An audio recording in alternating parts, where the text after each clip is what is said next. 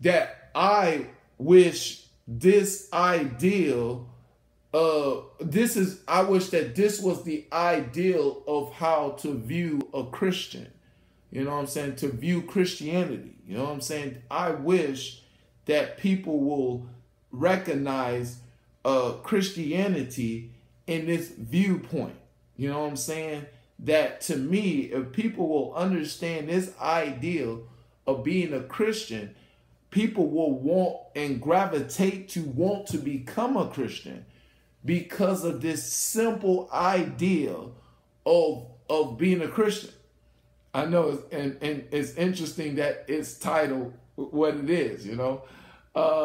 Like I tell people, I'm not going to be a fool deceived by this world, but I'm going to be a fool for Christ. And I love the concept of being a fool for Christ that Paul puts down here, that anybody can resonate to this idea.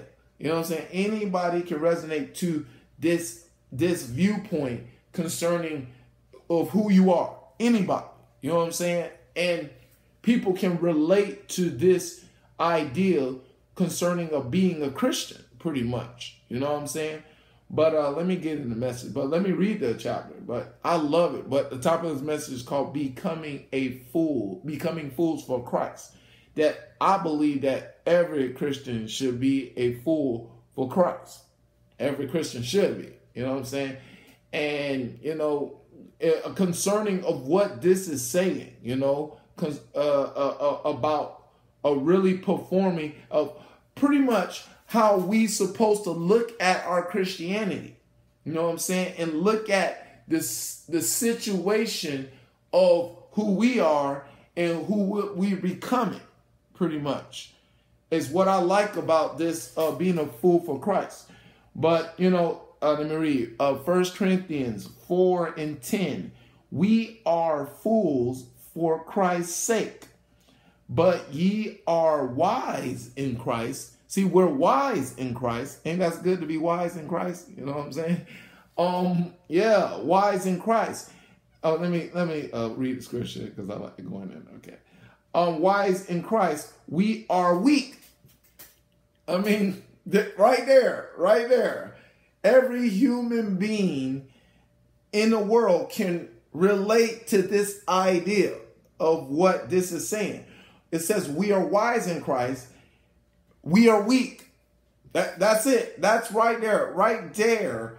Everybody, every human being in the world can say, guess what? I have a weakness. You know what I'm saying? I'm weak. You weak.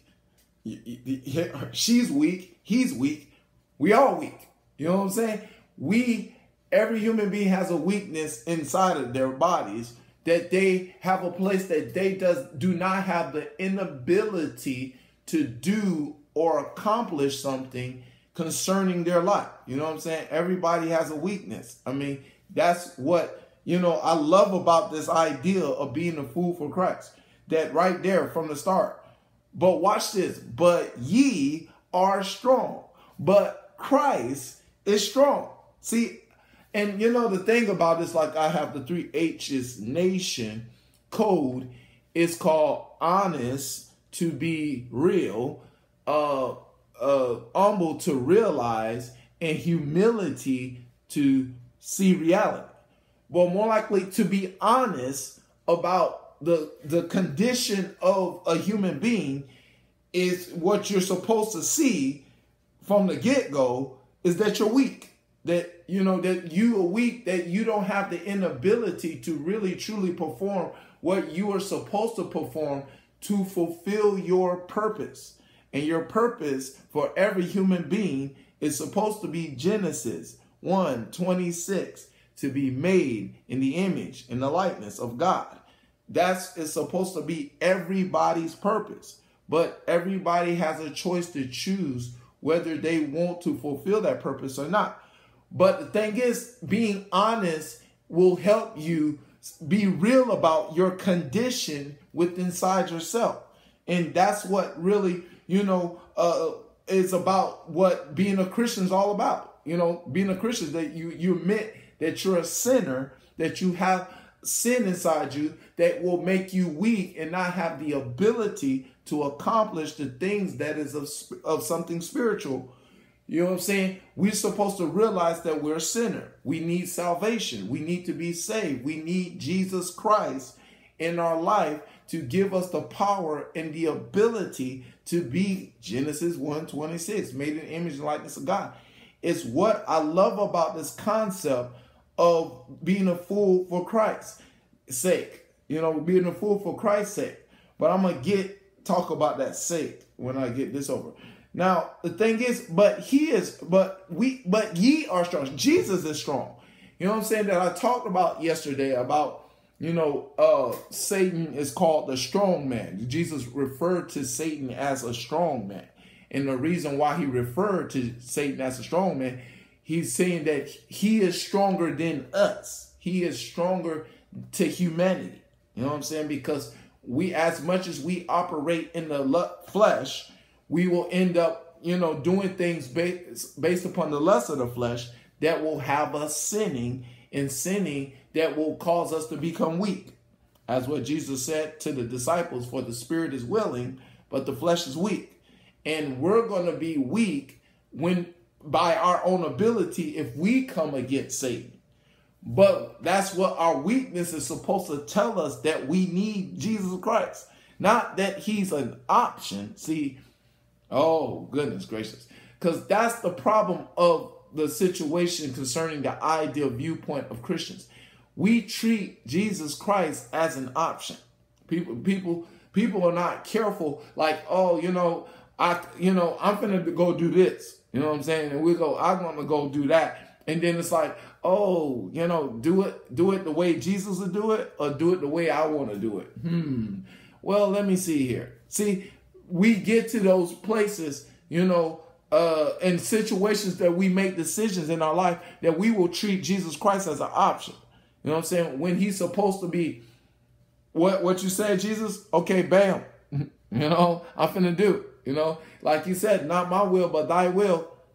I'll do it. You know what I'm saying? I'll do it regardless, in spite of what my flesh says, in spite of what, the condition of my heart that is yielded to do things based upon my lust of the flesh. I will go walk by faith and do it by the Spirit.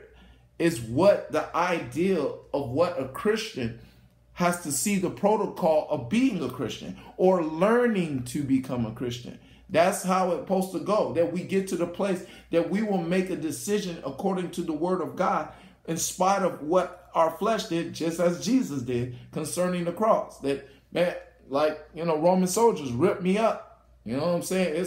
That was Jesus' mindset. Do as you may. He told Judas, do as you may. Go betray me so I can go fulfill my purpose.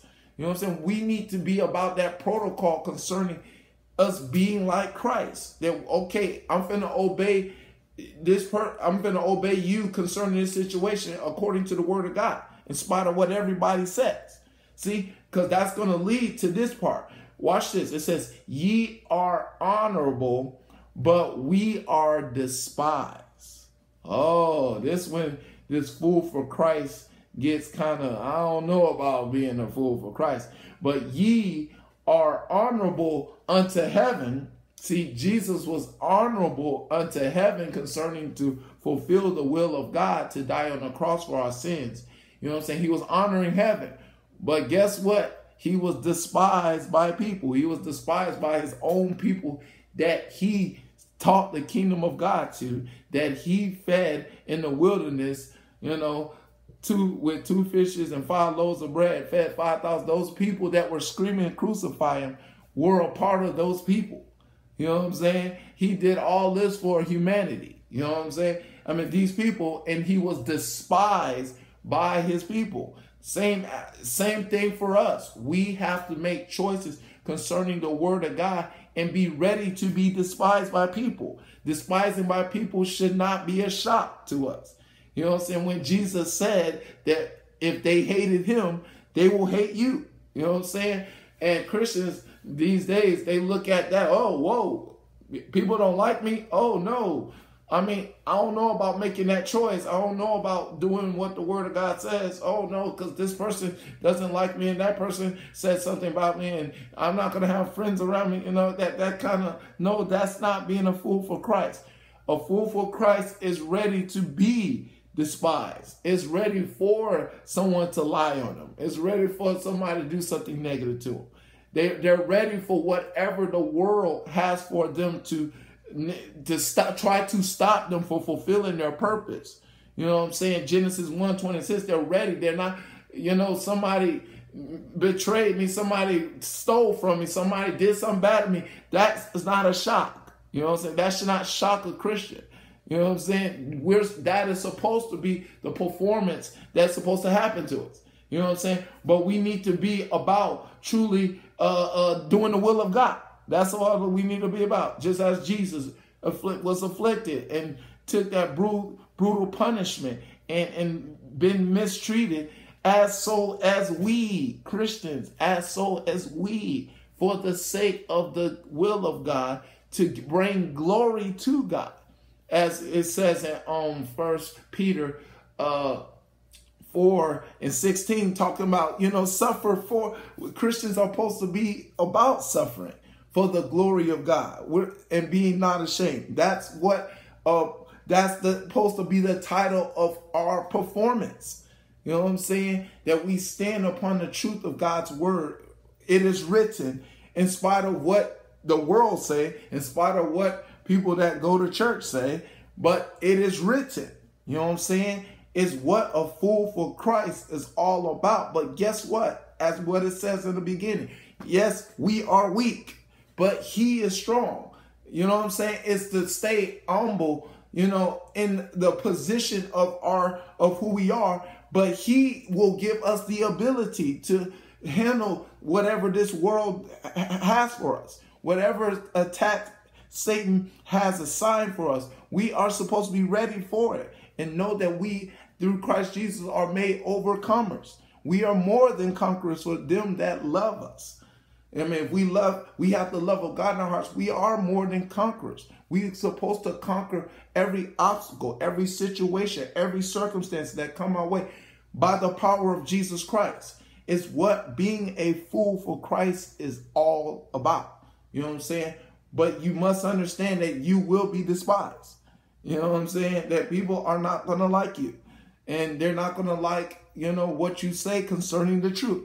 Because they believe the lies of this world system, unfortunately. But you're going to be about standing on God's truth, explaining God's truth to help people to understand what it's all about concerning the purpose of, like I said, Genesis 1:26, made in the image and the likeness of God, is what it's supposed to be all about, of being a fool for Christ.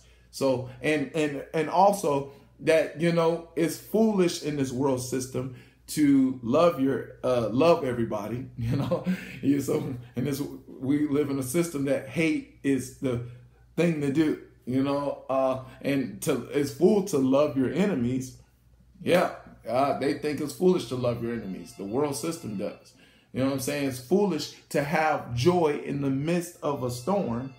You know what I'm saying? In joy, you're supposed to be worried about everything. Sorrow, and you're supposed to feel bad about it. See, it's fool to have peace that passes understanding when confusion, conflict, and chaos is happening. You know what I'm saying? They think it's foolish. You're supposed to be worried about what's going on in your life. That the world will see that as foolish. You know what I'm saying? It's foolish to walk by faith. You know what I'm saying? To stand on something spiritual, because the world is all about what's natural and do the natural flow system of how this world operates very foolishly. But guess what? I'm about being a fool for Christ. The world can call me whatever they want to call me, whatever negative thing they have to say to me, they can do it. I will bless them in the name of Jesus and pray that they will have an encounter with Jesus Christ, that they will become a fool for Christ, that they will be honest of the condition of their heart, that they're weak and they need Jesus Christ and they need him desperately more and more in their life. And that's why I'll be all about being a fool for Christ. All right, that's the message. God be glory, him forever and ever. In Jesus' name, amen. For life. Give me the life sentence.